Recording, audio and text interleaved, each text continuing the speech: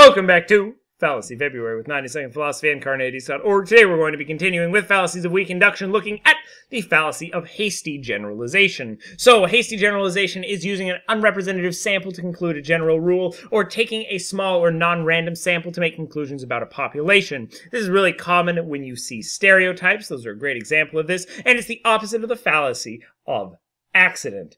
Because the fallacy of accident uses a general rule and applies it to a uncommon case, while this takes an uncommon case and tries to make a general rule out of it. Let's take a look at some examples. So, I just saw a black person mug someone, therefore all black people are thieves. It should be really clear why this is fallacious. I opened a can of pop and it exploded everywhere, therefore all cans of soda will explode when opened.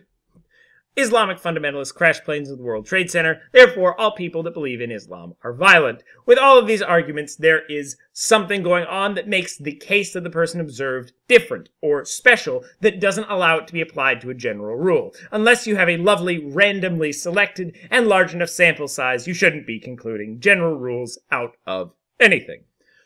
That was hasty generalization. Also today we're going to be looking at indirect proof, part 2.